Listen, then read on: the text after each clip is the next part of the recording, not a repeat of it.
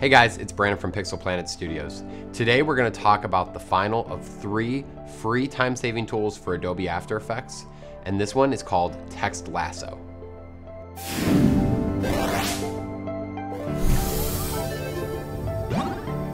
When you install Text Lasso, make sure to follow the instructions, both to see where to move the files and also to make sure you have JavaScript enabled. I'd say most of the questions I've gotten from our tools stem from this. If you want more detailed instructions, watch the beginning of the Opacity Buddy video, link below.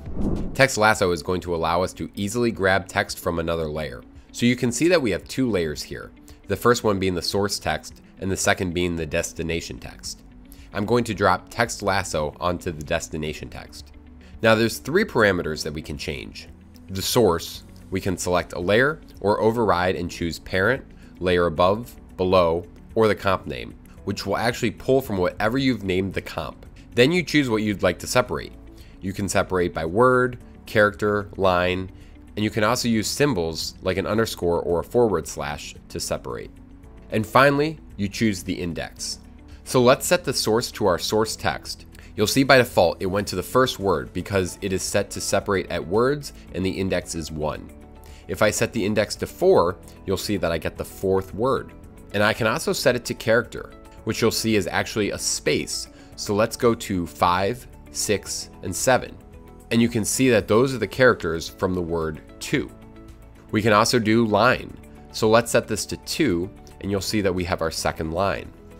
And we have some options to override our index number, continue from layer above and below, and use last index number, which you'll see sets it to our last line of text. So let's take a look at how some of these other options work.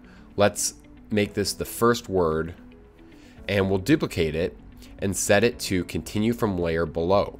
And now it says 2. And if we duplicate it, it becomes our 3rd word. And then our 4th. And in the final results, you can see what is actually going on, since we've overridden the index number here. Okay, so in this example, let's say that we want the last name to automatically pull from this layer. So we'll add Text Lasso to it, and we'll set the source to name and the index to number 2. And so this works great. But what if I entered a middle name for some people?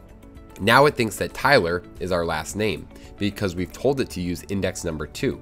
So this is where we can override and use our last index number. And now if I make this for Eric, everything is working correctly. Let's look at one more example for a very pristine sounding car dealership.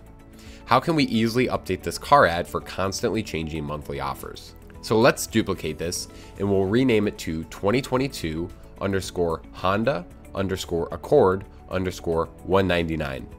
And then we'll open it up and we'll select the year, make, model, and price layers and add Text Lasso. So let's click on the year and we'll set source override to comp name and we'll separate at the underscores. And then we'll leave the index at 1. And now we're pulling everything in the name of the comp before the first underscore. And we'll copy this effect. Now you have to have previously applied Text Lasso to a layer to be able to copy and paste this effect. And so we'll paste it on the make and we'll select index number 2. And we'll paste it on the model and select index 3. And you can see that I've used our free tool Text Buddy to snap these layers together. And finally we'll paste it on the price and select index number 4. And now next month, if the lease price is $205, I can duplicate this and call it 205. And you'll see that the price automatically updated from our comp name. And if I need to make this a 2021 Jeep Cherokee for $250 a month, I can make one called 2021 underscore Jeep underscore Cherokee underscore 250. And now all I need to do is turn on the Cherokee image instead of having to edit each one of these text layers individually. And this is set up so easily that any editor could come into After Effects and change this graphic pretty quickly. So finally, we're going to look at 2 examples in which I helped real designers problem solve with a combination of Text Lasso and our last tool Text Buddy. So somebody wanted a ticker symbol to automatically snap to the end of the 3rd line. And while you could use expressions or our handy tool Text Buddy to snap it to the first line, how do we snap it to the 3rd line? So what we've done is use Text Lasso to recreate our 3rd line, and then use Text Buddy to snap the ticker symbol to the end of the 3rd line, allowing you to have a different font, and I believe that they use this for an essential graphic.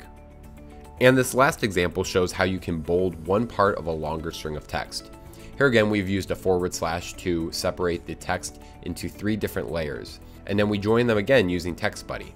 And I can edit this text to say Brandon makes /cool/videos, and our word cool is now bolded.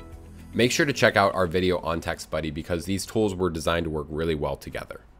So that is Text Lasso.